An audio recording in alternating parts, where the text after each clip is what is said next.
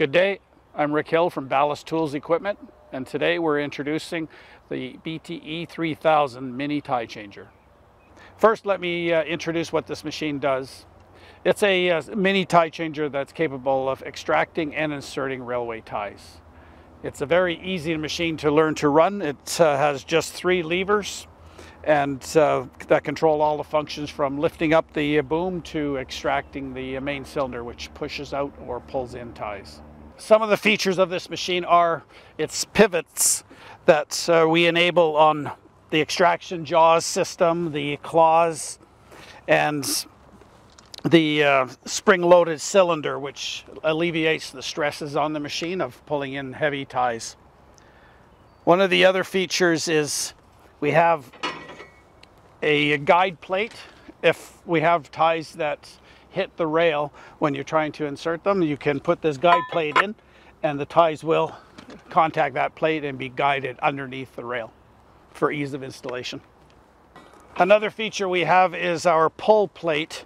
When we pull ties in for the last few feet, we can use that pull plate to pull in the tie as opposed to pulling it with the grabbers. It makes it for a lot more even pull. One of the other features of this machine is we run it from a power unit. We recommend mat weld as we've built the platform to accommodate the size of that power pack, but it enables us to have a removable power pack for ease of off tracking, and it gives the ability to the operators to run other hydraulic tools from this power source as well. We have just 3 controls so anybody can learn to operate the machine, and those 3 functions are in and out of our main cylinder, up and down with our boom, and squeeze with our grippers. One of the other features of this unit is its power. It has a very aggressive grippers, which will grab most ties, and it also has 3,000 pounds squeeze pressure, 19,000 pounds extraction pressure, and 10,000 insertion. As far as maintenance goes on the BTE 3000, there are several things to look over. First of all, on the mat weld power unit that we use, there's several daily checks that you would want to check out.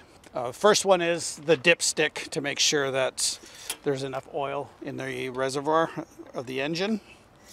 Second is the hydraulic level, and that can be viewed by a sight glass on the hydraulic tank and should be topped up if it's low. The other thing that we need to check on is the periodic changes of the air and fuel and oil filters.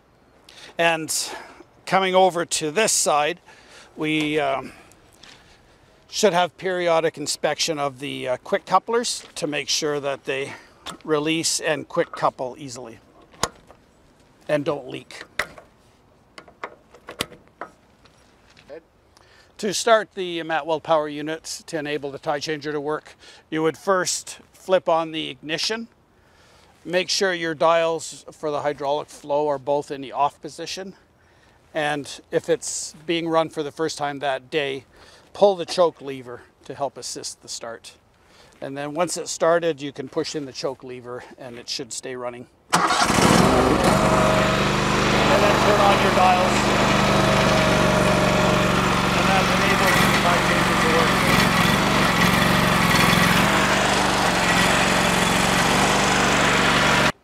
As I mentioned in the earlier piece, we do have full mobility rotation with all of the different controls here of our grabber system. And to keep that functional, you do need to grease it in several spots, both down here on all of the pins that help it rotate, and the jaws as well. And that'll keep everything loose and able to grip the tie and move the right way to hold the unit onto a tie.